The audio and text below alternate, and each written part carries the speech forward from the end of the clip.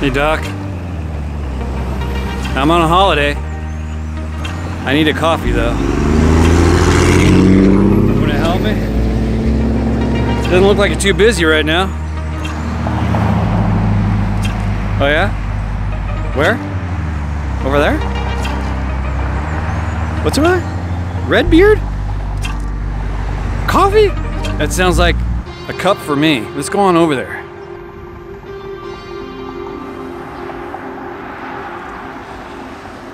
Coffee where again? Doc just told me over Redbeard. You agree? All right, I'll go try it. Why not just cross the street? Beautiful town. I'm over in Dodge City, Kansas. Gonna have myself some Redbeard coffee. See what this town has to offer.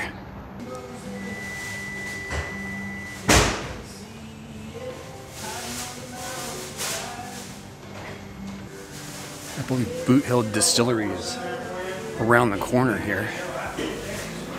The place is called Redbeard Coffee. Very cool coffee store or cafe. The details, I mean, this wood is beautiful. All the fixings you could want, and the table is an old tool chest.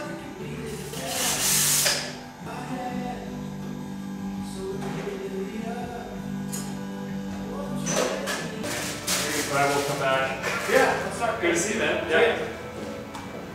We started. So basically, we had set up a church across the street. Me and my two best friends, and we were looking to. I was looking to get out of what I was doing and be able to be home, and be around more, and ultimately affect our community in a real way. And I've been kind of looking at like what that medium was, and I love coffee. And it kind of just hit me one day, and I felt like the Lord really for us just like really opened up. This had been a music store for 52 years. Wow. Same store for that long, and they went out of business. They'd been out of business about 6-8 months. The rent sign kind of finally came up in it. I talked to the owner at the time, and I asked him about renting it and what was going on, blah blah blah, whatever. And yeah, he said he asked me what I wanted to put in it, and I told him a coffee shop. And he was the owner of the only other coffee shop in town at the time. So needless to say, he would not rent it to me. Yeah. So it's been a ride. And so basically, I wanted to do something so I could be here, and I could be with my family, and I could be a part of our community, and also not just be a part of the community, but provide something for the community, like build community in itself. And that was what the goal was, and we've done from day one. We've built relationships with like other local churches, community leaders from the county and the city, from the sheriff's departments, the city police, fire departments. We've kind of just made connections in all those spaces to give them a space and a place to I think represent what the kingdom.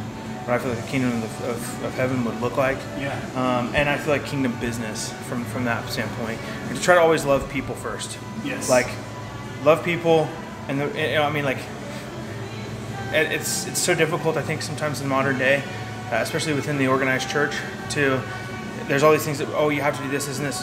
If you love God and you love people, the rest really falls into place. Because if you're really doing those two things to their fullest, to like the truest form of what they're supposed to be, the rest is semantics, and you can squabble over things, and people get hurt, and it's just messy. When in reality, like, love looks like something very real, something very important. Love rules, right? That's right.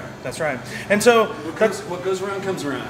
Yeah, but even outside of that, even if it doesn't, like, I'm not concerned about that. I know that the Lord will always take care of me, and I just consider it an opportunity and a blessing to get to do what I do. Well, the Lord's given me a lot, and ultimately too, it's like He just has changed my heart. He's changed my perspective. What's your name? Clinton. Clinton. Yeah. Thank you for your time, sir. Yeah, absolutely. I love your shop here. Absolutely. I'm in love with this place. Well, thank you. Thank you. I was just walking down the street. Yeah. Okay. I caught your sign about where that gentleman was over there. Yeah. on the sidewalk. I saw the sign. I was just drawn to it. That's cool. You're doing a great job. Well, thank you. No, I appreciate it. We're just having fun. Having fun. You're doing it right. Hey, well, we hope so. We hope You know so.